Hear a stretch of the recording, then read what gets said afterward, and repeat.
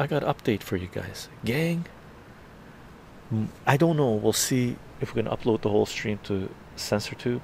Uh, so if you this stream is, you know, substantially less than 2 hours, uh, the full live stream will be on BitChute, Rumble, and Odyssey.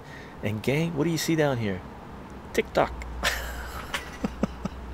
I got a TikTok account as of yesterday. I started uploading some of our short segments on TikTok. Right now, the limit is 3 minutes. As you know, a little pop-up message pops up and says you're allowed to, you know, now you can upload up to 10 minutes. But I think that's for people who've been on there for a while and they got a certain number of followers. Right now, our limit is 3 minutes, right? So the little segments, the little kitty cats are playing. The short video segments I'm uploading to TikTok. I've been uploading on a. I started yesterday. I've already uploaded like, I don't know, like 20 or something, right? So I'm going back and uploading a few.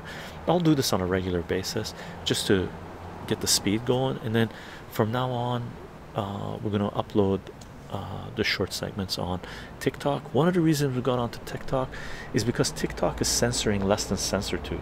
Like there's videos on TikTok that they would have got the user banned on CensorTube, right? You won't find them on CensorTube. Okay, so CensorTube is a horrendous video sharing platform now. Just imagine a CCP controlled platform has less censorship than CensorTube. Insanity to me, insanity to me, right?